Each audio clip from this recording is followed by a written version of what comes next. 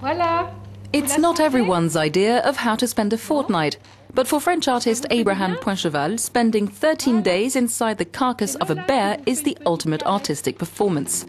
Entitled Dans la peau de l'ours, or Inside the Skin of a Bear, the stunt is currently ongoing at Paris's Museum of Hunting and Nature and can be followed live online. Visitors are encouraged to talk to the artist or read to him to keep him company.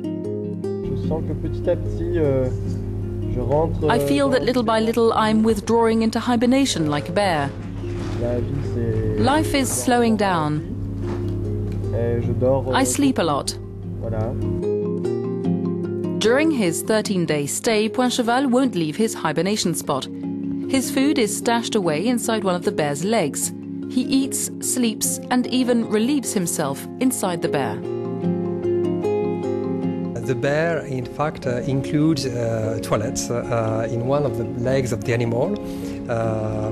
I hope it will work, because if it's not working, we'll have some problems, as it has to stay for 13 days. The artist's diet is similar to that of a bear and includes berries, insects, honey and fruit.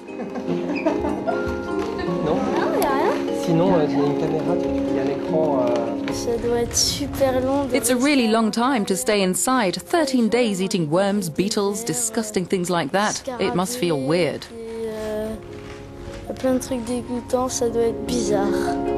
It's not the first time the artist has put on the stunt. Last year he conducted the same performance in a museum in southern France.